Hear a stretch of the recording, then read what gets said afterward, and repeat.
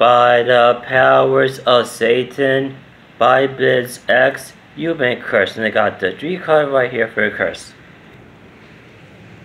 Okay, our first card for a curse is the Knight of Swords reverse. This card means that your energy is going to be very aggressive and violent in your life. Our second card for a curse is the Knight of Cups reverse. This card means that your energy is going to be very passive aggressive by being emotionally disturbed and also being very deceptive as well. And our third last card for a curse is the Two of Pentacles reverse. This card means that you're going to be suffering complexity issues between multitasking, multiple responsibilities, and obligations in your life. So anyway, those are 3 cards for a curse. Our 3 cards again is the Knight of Swords reverse, the Knight of Cups reverse, and last but not least, the Two of Pentacles reverse. So anyway, this is your home by Bob Man Homeless, and out. Peace.